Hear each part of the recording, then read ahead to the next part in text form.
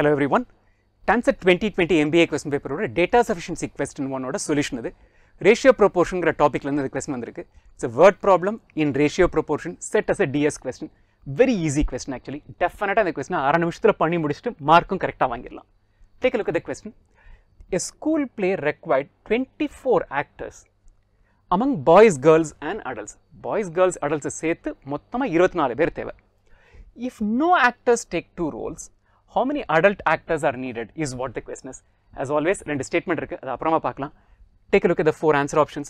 Statement 1 alone is sufficient na answer option is A. 2 alone is sufficient na answer option is B. ரெண்டு statement சேர்த்து தான் 1 plus 2 சேர்த்தா தான் answer வரும்னா then the answer option is C. ரெண்டு statement சேர்த்துமே answer கிடைக்கல. The given data is not sufficient na then the answer option is delta. Take a look at what the question is. The question வந்து 24 actorsல adult actors எத்தனை பேர்? How many adult actors are there in the school play is what the question is.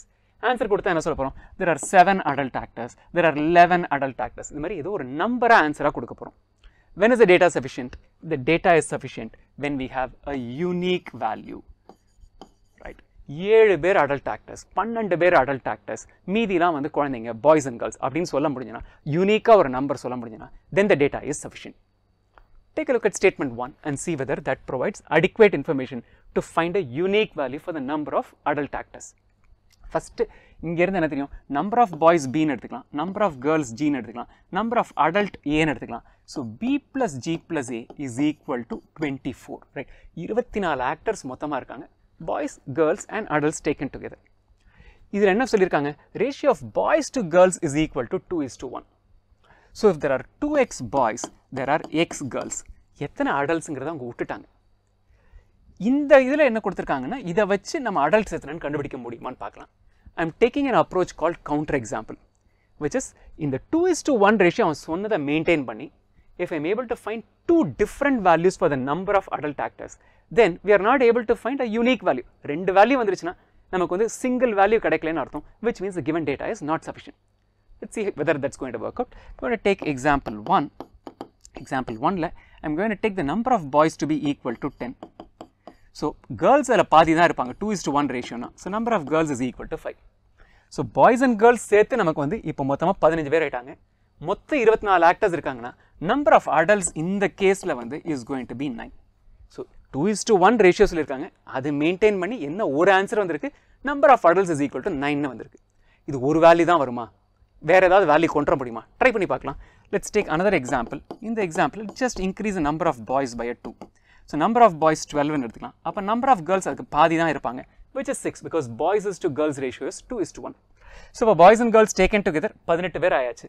நமக்கு எத்தனை பேர் மொத்தமா actors இருக்காங்க? 24. So 18 from children. அப்ப மீதி எத்தனை தான் adults இருப்பாங்க? Number of adults will be equal to 6.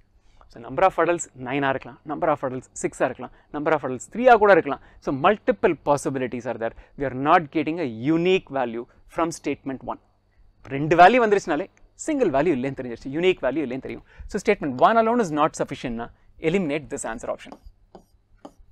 Could be answered using statement 2 alone or ரெண்டு statement combine பண்ணா ஆன்சர் வரலாம், இல்ல combine பண்ணாலும் ஆன்சர் வராம இருக்கலாம்.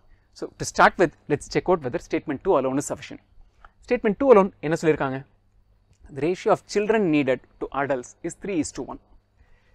Boys plus girls plus adult equal to 24. Boys and girls together are children, right? So boys and girls are children plus adults is equal to 24. இதில் என்ன சொல்லிருக்காங்க? Children is to adults ratio is 3:1. So if there are 3x children, there will be x adults 3:1. This has given us a value which is equal to 24. 4x equals 24, which means x is equal to 6. What is x? X is the number of adults. So எத்தனை adults இந்த இதில் இருக்காங்கன்னு கண்டுபிடிச்சிட்டோமா? Exactly ஒரு single value, which is it's equal to 6. We've been able to find a unique value for the number of adults using what information? Just statement 2 alone. So 2 alone is sufficient. 2 alone is sufficient. Then the answer option is B. We can eliminate these two. Combine பண்ணவே தேவையில்லை, 2 மாத்திரமே போதுமே. In which case you are not going to say that the data is insufficient. அதுவும் இல்லை. So C and D eliminate பண்ணிடலாம். Choice B is the answer to this question.